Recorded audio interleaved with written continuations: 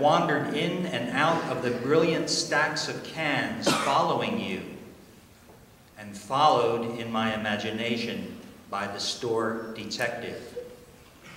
We strode down the open corridors together in our solitary fancy, tasting artichokes, possessing every frozen delicacy, and never passing the cashier. Where are we going, Walt Whitman? The doors close in an hour. Which way does your beard point tonight?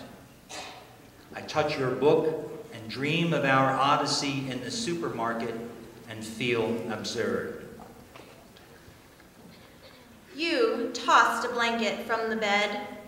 You lay upon your back and waited. You dozed and watched the night, revealing the 1,000 sordid images of which your soul was constituted.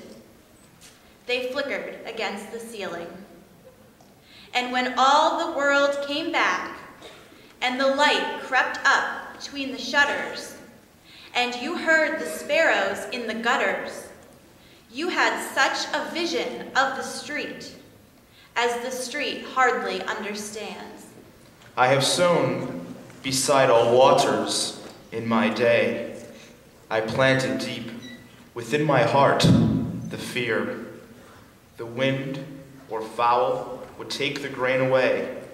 I planted safe against this stark, lean year.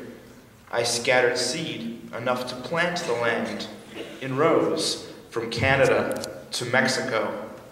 But for my reaping, only what the hand can hold at once is all that I can show. Yet when I sowed, and what the orchard yields, my brother's sins are gathering stalk and root. Small wonder then, my children glean in fields that have not sown, and feed on bitter fruit.